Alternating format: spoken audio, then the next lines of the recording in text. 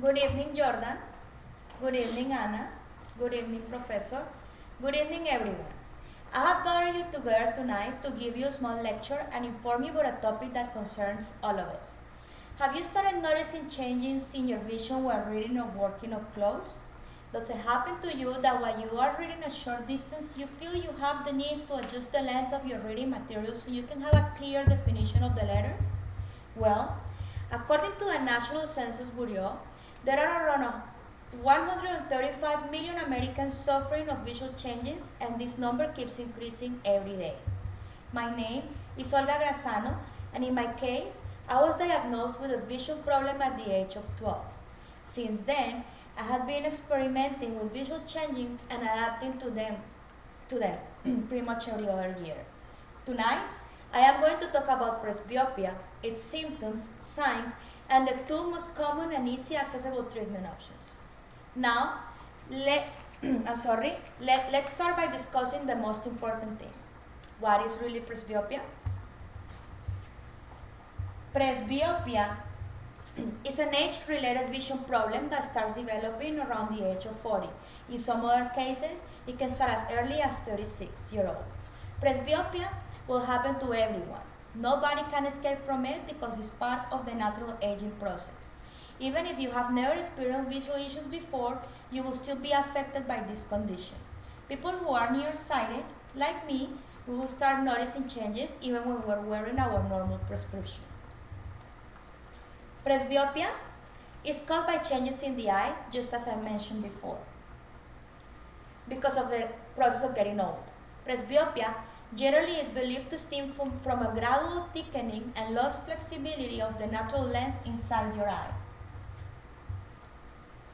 These age-related changes occur within the proteins in the lens, making it harder and less elastic over time.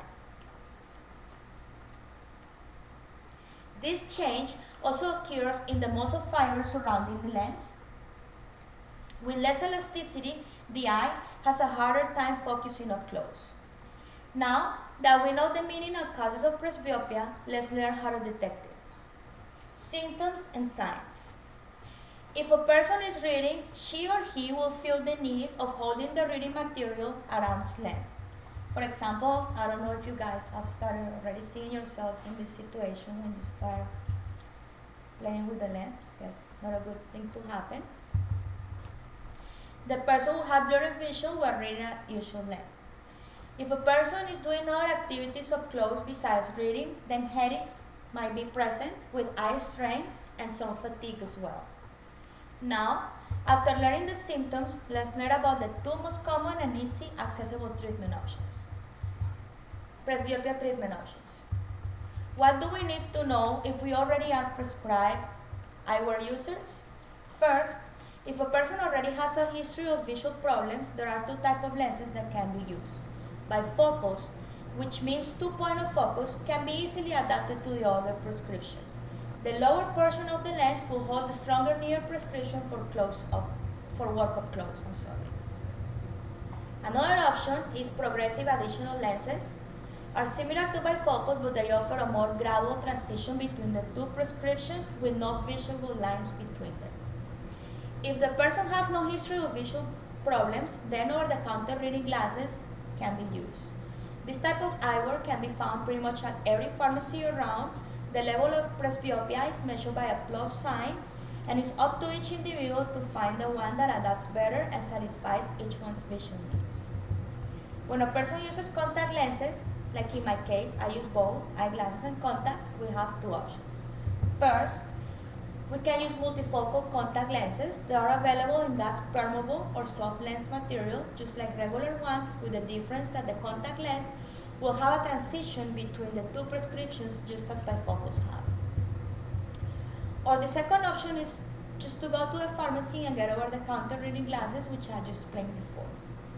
Now that we understand more about this topic, and I am about to conclude my chat, let's go over to what we have learned today. I'll explain to you guys the definition of presbyopia, which is a vision problem that is caused by the natural aging process. I'll explain its causes, symptoms, signs, and lastly, I have explained the most common and easy accessible treatment options. It is relevant for all of us to understand the importance of this natural aging process that will affect our vision. Eventually, we all are going to get old, and our vision will change. Finding the right treatment that better adapts to our vision needs is vital for our daily task performances.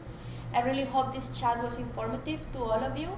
All the information I just gave to you was retrieved from a website called www.allaboutvision.com. Have a good day, and thanks for attending.